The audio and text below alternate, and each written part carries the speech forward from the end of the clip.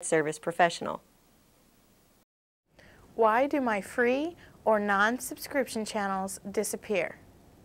One reason is that the channel may have changed to a subscription channel and will need to be purchased.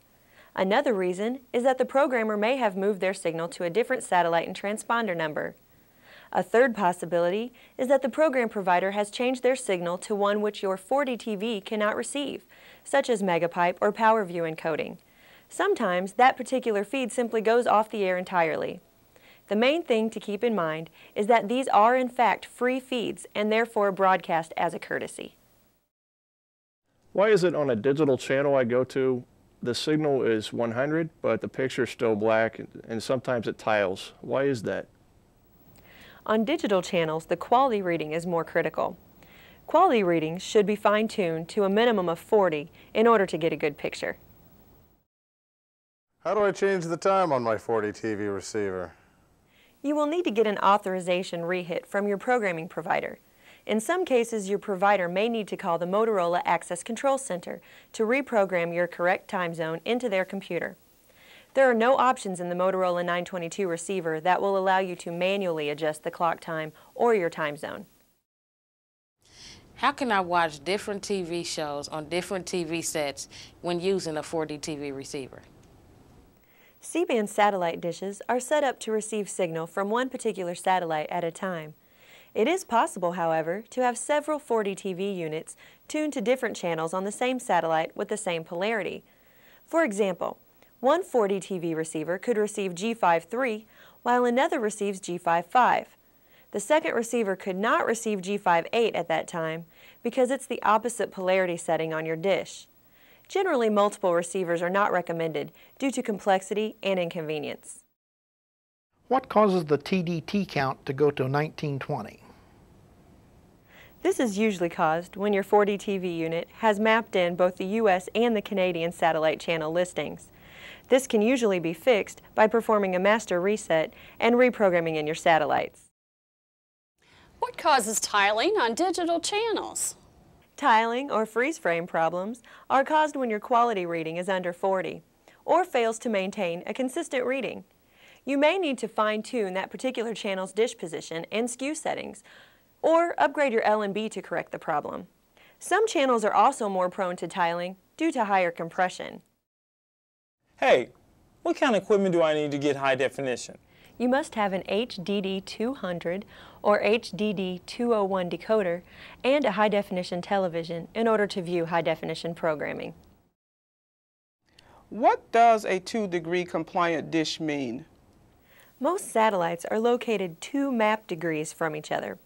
Satellite dishes that are 2 degrees compliant can only be focused to receive the signals from one satellite and not receive the signals from the adjacent satellites, thus getting better reception. Satellite dishes must be 7.5 feet or larger to be 2 degrees compliant. This is more important for digital reception than for analog signals. What is my trip counter supposed to read? The trip counter does not have any particular number that it must read. It's merely an indicator of how many authorization hits your unit has received. However, if you reset your unit, it will return to 0. So, what does the TI filter do? The TI filter removes the background interference on some analog channels. TI, or terrestrial interference, is radiation given off by other electronic devices, such as cell phone towers and microwave ovens, that can cause poor reception on certain channels. Why are all my analog channels going to digital? The main reason is capacity. A satellite can only broadcast one analog channel from each transponder, but can broadcast 10 or more digital channels from a single transponder. The demand for satellite use for television, radio, and communication systems has increased exponentially in recent years, so digital channels are being utilized to fill this need. Why are there large differences in quality readings between digital channels? Some channels are more compressed than others, which may cause lower quality levels. This is most apparent on digital HBO and Cinemax channels from 100 through 143 on satellite G1. Some quality differences are also related to the footprint or ground area coverage of each satellite. Why can't I receive Dish Network or DirecTV signals on my 4D TV receiver? Their signals are broadcast using circular polarization and encrypted in a manner that the C-band feed horn and the 40 TV unit are unable to descramble. Why do the digital HBO and Cinemax channels on satellite G1 have poor or no reception? Due to compression and other technical aspects, these particular channels can be very difficult to obtain a consistent quality reading above 40. Satellite dish diameters 10 foot or larger are often recommended to receive these channels. The performance of the L&B on your dish and the fine-tuning of the DSR 922 receiver are essential to optimizing your quality reading. Why do I have to have a larger dish? Dishes smaller than 7.5 feet in diameter generally receive interference from adjacent satellite signals, causing poor reception.